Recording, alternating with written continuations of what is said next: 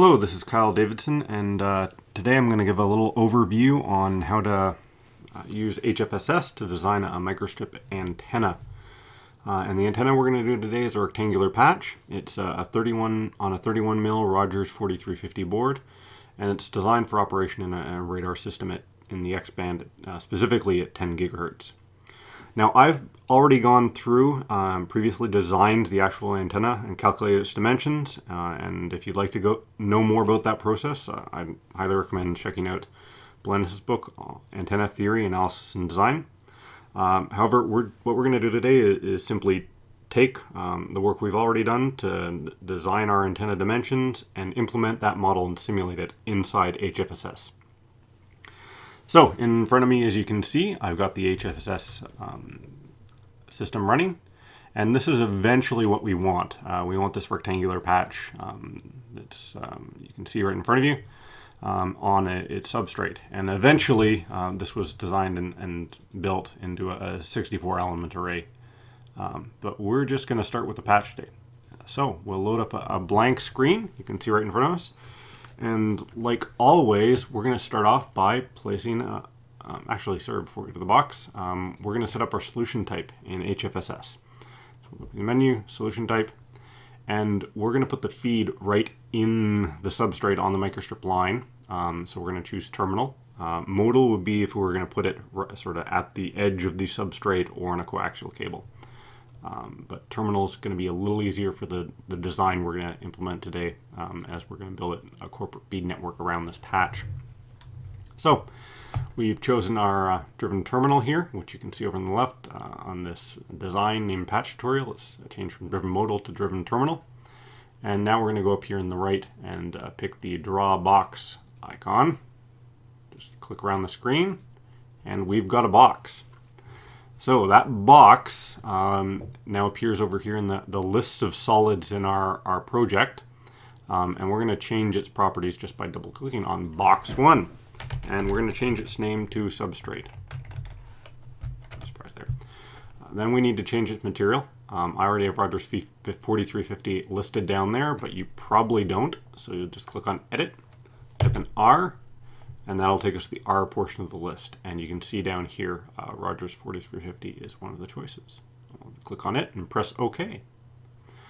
The last thing we're going to do down here is pick out the color, and I'm choosing a light gray, and I'm going to make the substrate 80% transparent, so we can see through pretty well. And you can visualize that now. So there's our substrate. Of course, it's actually for essentially some random dimensions at this point. So we need to go in, double click on the create box icon here, and we get the properties of that create box operation appearing. And throughout this video, we're going to be using we're going to be using numeric dimensions, but we're going to define everything in terms of variables. And we're doing that for a very important reason. We want to frame everything in HFSS in terms of variables, so it's easy to modify a design and for those changes to propagate instead of having to go back and redo all our numbers. And on top of that, if we want to use the optometrics functions down the way, even if it's just a simple parameter sweep to adjust, for example, if our patch is resonating at the wrong frequency and we want to tune the length a little, we can do that automatically if we have defined the length of that patch as a variable and can sweep it through a number of numbers. So we'll start here by labeling our position where it's going to start drawing from. I'm going to call that substrate. Minus substrate divided by 2, minus substrate divided by 2, and we'll start at 0. So there's our X and Y dimensions, and we'll just press enter. And now it's asking for what dimensions we want the substrate to be. And in this case we're going to choose a 40 millimeter square rectangle. So now it's going to be 40 millimeters by 40 millimeters. We'll just change our X and Y dimensions to reflect the substrate. And now we're going to change our height to be minus h, which will be 31 mils. And the reason I've gone with minus is so that all the planar circuits are going to be at a height of 0 on the z-axis, and our ground plane will be down at minus h. So our substrate, as you can see, has gotten much larger, and I'm just going to hit Control D on the keyboard to zoom out and have everything on the screen, as you can see right there. Now, we have our substrate in place. The next step, because this is going to be a microstrip structure, is actually to put our ground plane in place. And there's the simplest way to do that is simply click on this draw rectangle symbol up here. We're going to drop it down at the two corners on the vertices. And if we give it a second, yes, we have our rectangle appearing. But we're going to change a few of its properties. The first one we're going to do is we're going to change its name to be ground plane. And then next we're going to change the color to be sort of dark green down here, and we're going to make it about 60% transparent. And there's our ground plane. I am going to change it so it's stated in terms of variables, and it's going to be the same dimensions as the substrate it's underneath. I'm going to make its height position is going to be down at -h, and then we shouldn't see any change, so it is in the same dimensions. But now if we wanted to go back and modify any of these dimensions, for example, it could be as simple as changing the size of our substrate to be like 45 millimeters. We simply went over here, we clicked on the design we're interested in, and then we'll see the list of variables. And there I modified it from 40 to 45 millimeters, and I'll modify it back. And you can see the change happen instantaneously. So it certainly makes our life easier. And now we'll just save the file.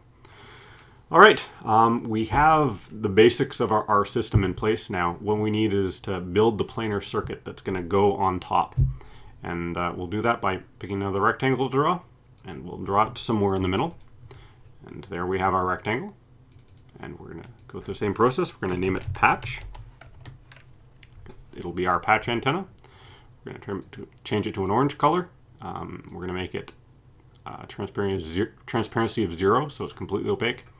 And there we have our patch in the middle. Unfortunately, again, it is nowhere near the right sizes. But we're going to go in and we're going to change that now.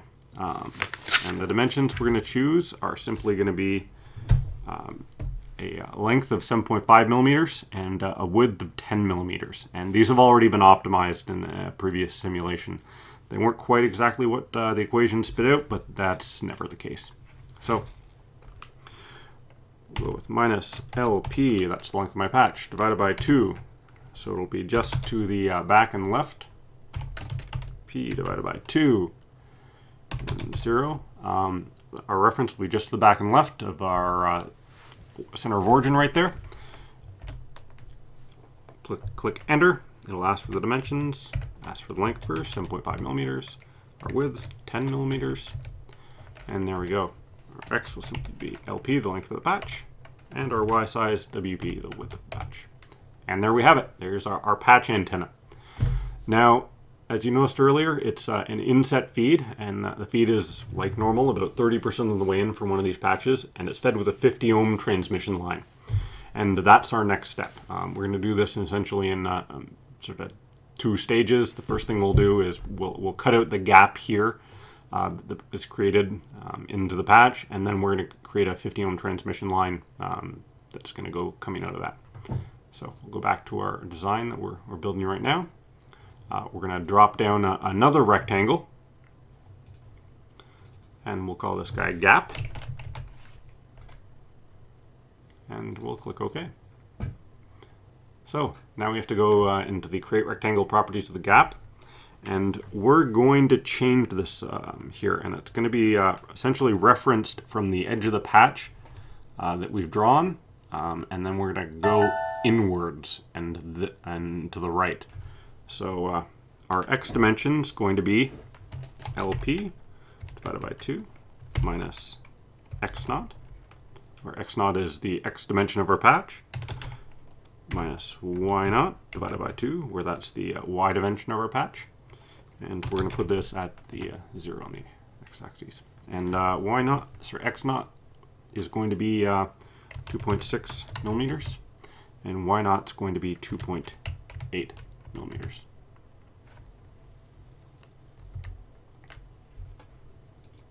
And I did something wrong there, didn't I? I forgot to enter the actual dimensions.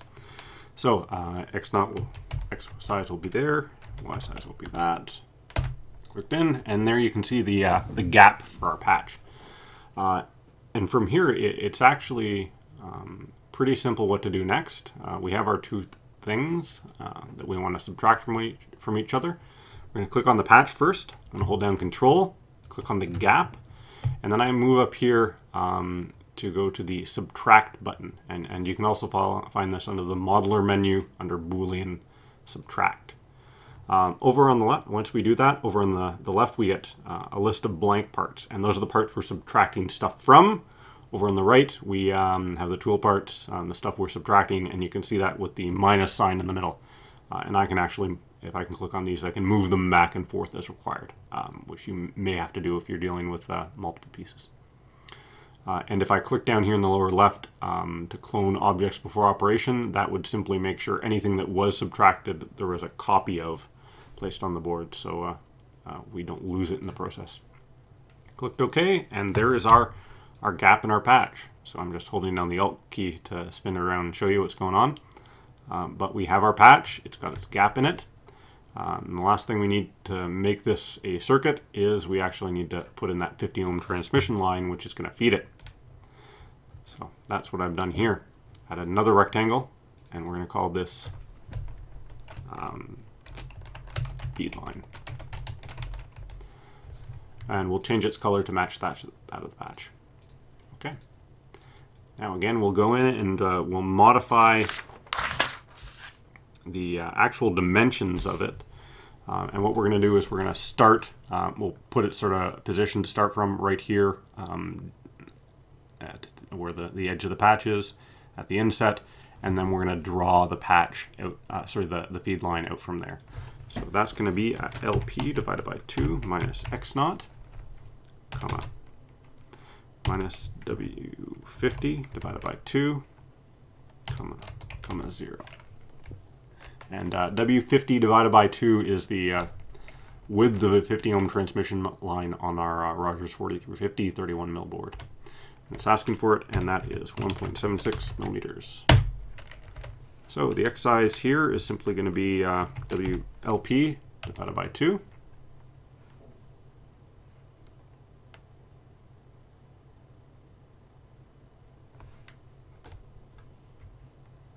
Plus X naught. Oh, sorry, my mistake. It'll be X naught plus L1. There we go. And L1 is simply going to be the length of the patch we're interested in. The feed line to our patch. And in this case, I'm simply going to make it equal to 2 millimeters. And our Y size will be W50, which is the width of our 50 ohm impedance line. And there we go. There is our feed line to our patch. And you can see it appearing right there. So we're good. We have our feed line, our patch, our ground plane, our substrate. And the last thing we're going to do is take that patch, left click on it. We're going to hold down Control, left click on the feed line, and click the Unite button up here.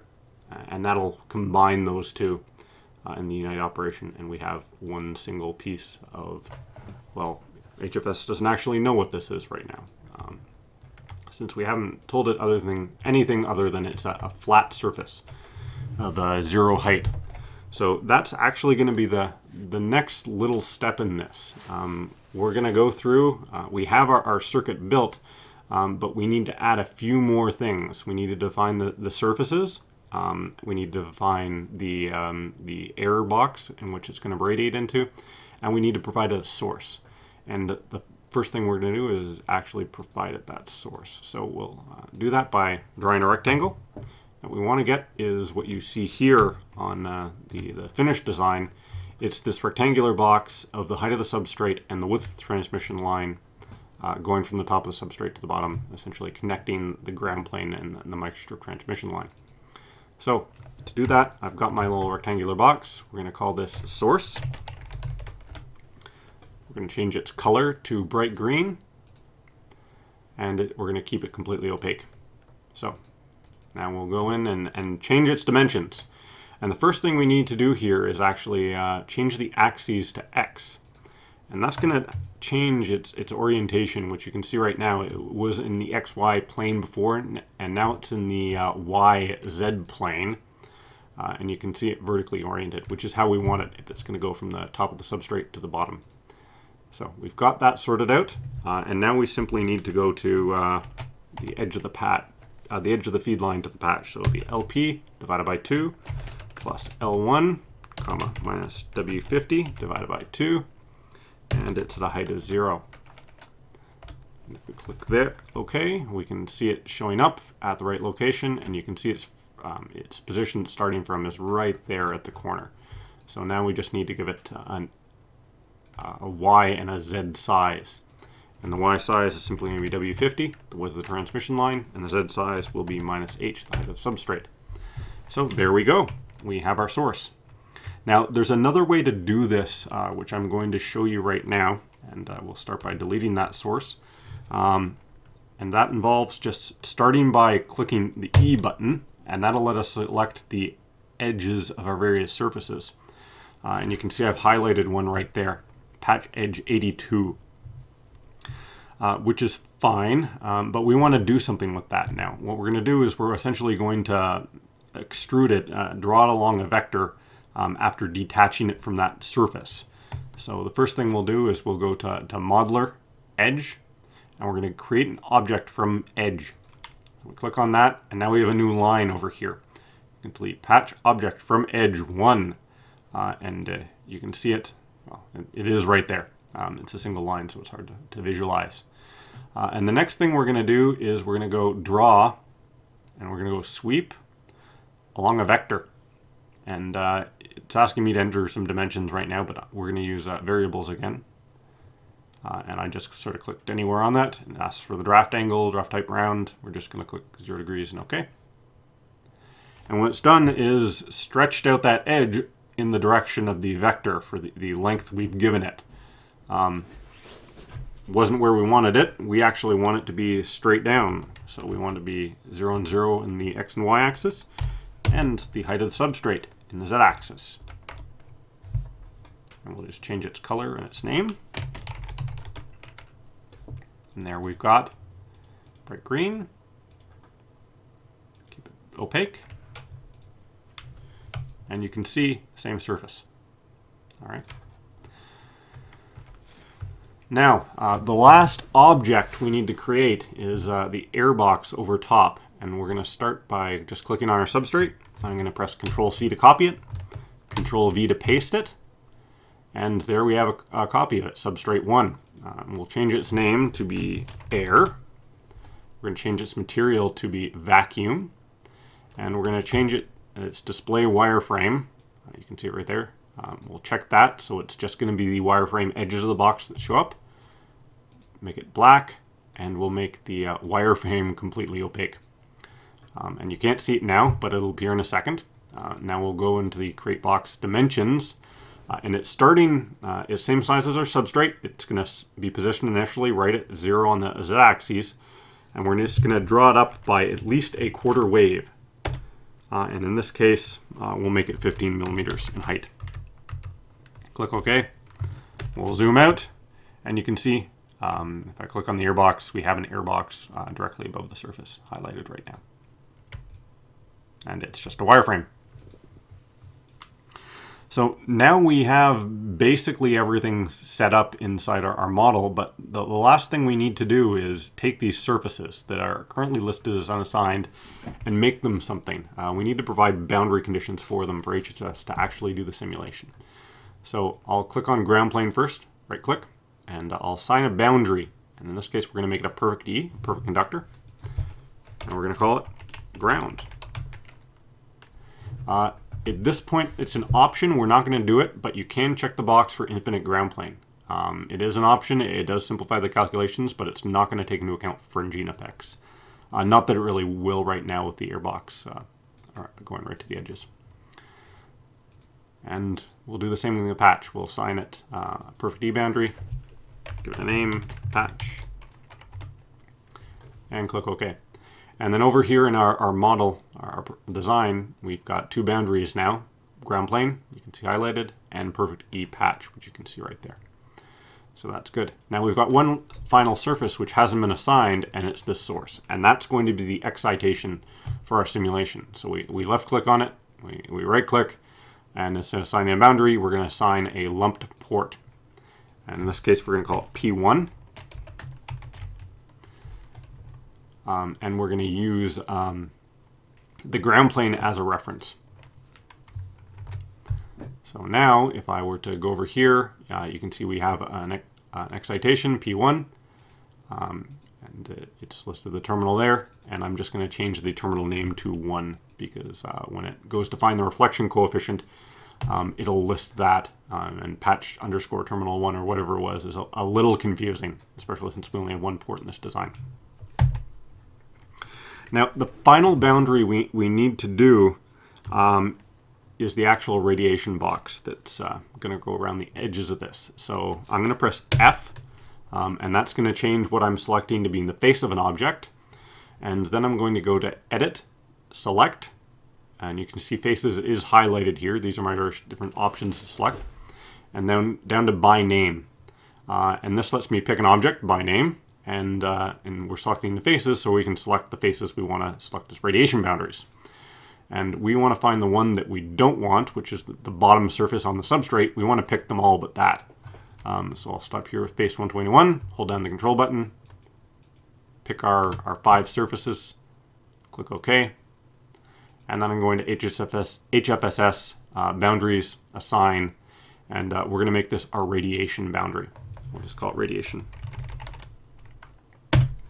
And it's going to use this boundary to solve for the far field things we're interested in. The gain, anything to do with radiation pattern. Okay? So now we have a complete model. It is ready for us to tell it how to model this, how to simulate this model now. But all the context for it to work are in place. So what we need to do now is go into Analysis, right-click, Add Solution Setup. And this is the basis of how everything's going to work from here. And we start with the most important thing, our solution frequency. And we're solving for 10 gigahertz. So we'll put in 10 gigahertz. We'll change the maximum number of passes to actually at least 10. I found it tends not to converge very well if you just go with the basic 6. And if you ever get a warning, not necessarily an error, but a warning that says it failed to converge, usually the solution here is to increase the maximum number of passes, and it'll eventually get down to a conversion solution, assuming there is one. So we'll click OK. And I have gone up here and clicked on this little icon now to validate it, make sure there is actually everything is ready. It's done a check of all the problems you could possibly experience before you go and run the simulation, because it may be a rather lengthy one, although this didn't take too long to simulate since it's a small patch. And it's ready to go. But we want to do a couple more things. We want to go into Setup, our solution we've created, and right-click, and we're going to add a frequency sweep. And the frequency sweep we're interested in is going to be a linear step, and we're going to go over the entire X-band from 8 to 12 gigahertz. In 100 megahertz steps right here. And I'll display this. These are all the solutions we're going to find. And you can see there's 41 points it's going to solve for, which isn't excessive, but it is a relatively large number depending on how lengthy a time this is going to take. And lastly, we have kind of 3 options right here. Interpolating, fast, or discrete. I'm going to go with discrete because it brings up something I should show you here as far as your options. It'll ask you whether or not at this point if you want to save all the fields. That is not necessarily something you want to do. It depends what you're looking at. But this is an antenna we're looking at, and we probably want to view the radiation patterns as it changes with frequencies, especially if it was a wideband or ultra-wideband antenna. So we'll click OK. And it's still valid. The last thing we'll do is we're going to go down and we're going to insert a far field setup, an infinite sphere. And this is the information that's going to gather and calculate anything to do with radiation pattern for. So you can see it's done in spherical coordinates. We have phi and theta, and you're simply choosing the directions you want to have it solve for the far field information. And we're going through, for phi, 0 to 360 in 10-degree steps, and in theta, 0 through 180 in 10-degree steps. And that's going to give us the full 3-dimensional view of our results. Okay, Now, the next step would be to click this Analyze All button up here, and at that point, HFSS is simply going to run through the results and do your simulation. But we're going to skip over that because I don't think anyone really wants to watch a couple minutes, 5 minutes of us waiting on the progress bar. And instead, we're actually going to go over to the finished results. And this is the same antenna simulated earlier, exact same dimensions, same model, but we have some results. And the S11 is what we're interested in, the reflection coefficient. And you can see down there it's at minus 18 dB at 10 gigahertz, and it took a little tuning to get it there, but it's working relatively well. And more interestingly, we can see the radiation pattern. And you can see this is the realized gain operating at 10 gigahertz, and we're getting about 6.4 decibels of gain, which seems a little high at its peak, but this is assuming there is a number of ideal factors in there, including the infinitely thin and perfectly conducting ground plane and the actual patch itself. But you can see we've got a nice amorphous blob, typical of a patch antenna, and then very little radiation, but a couple little lobes at the back. So there's a nice little patch simulation. And this was actually done for all reasons of, I was interested in testing our new milling machine in the lab a couple of years ago, and built a little 64 element array to see how it would do with something that required essentially a lot of consistency at a higher frequency, 10 gigahertz, to push sort of the capabilities of what it was able to do at the time. And you can see we've got an 8x8 array here. And there was one thing I wanted to point out, but we'll get to that in a second, how it's fed. So we've got 64 elements, the exact same inset feed, and then you can see that the branching network of 50 ohm lines to 200 ohm lines, and a corporate feed with a 70 ohm quarter wave transformer, and then back to the 50 ohms, and so on and so forth, until we hit all 64 elements. But it's being fed in the middle with a coaxial feed right here, and we'll turn that around.